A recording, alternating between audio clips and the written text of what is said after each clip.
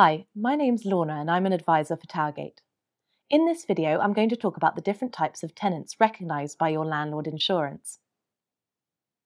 People today rent for many different reasons.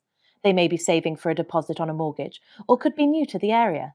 They could be a student or renting a second property, and some people simply don't want the commitment of buying. Whatever the reasons, tenants fall into different categories stipulated in your landlord insurance, and it's important you understand who your policy covers you to rent to, and how these groups pose different risks. Professionals. This is the umbrella term for anyone you rent to who is in full-time employment. In terms of risk, these are the people who have a regular income and are therefore considered to be low risk for falling behind with rent payments. Students. Whilst no two student situations are the same, the general assumption is that young students who have low wages and only part-time employment may have more difficulty in making rent payments consistently.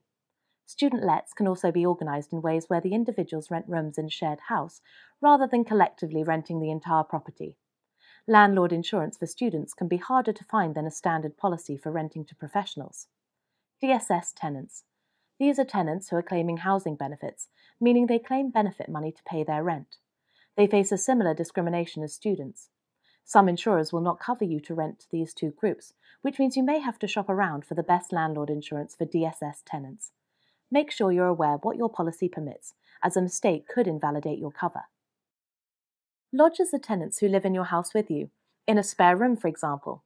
In some cases, having lodgers does not class you as a landlord and can be covered by having the arrangement noted on your standard home insurance, rather than taking out specific landlord insurance. But make sure you speak with your insurer before you assume you're covered. A common question from new landlords is, do I need landlord insurance if I'm renting to a family member? Renting to a family member doesn't always make you a landlord in terms of your insurance. If they stay there without a rental agreement, a standard home policy may be sufficient. This can differ between landlord insurance policies though, so make sure you check with your provider.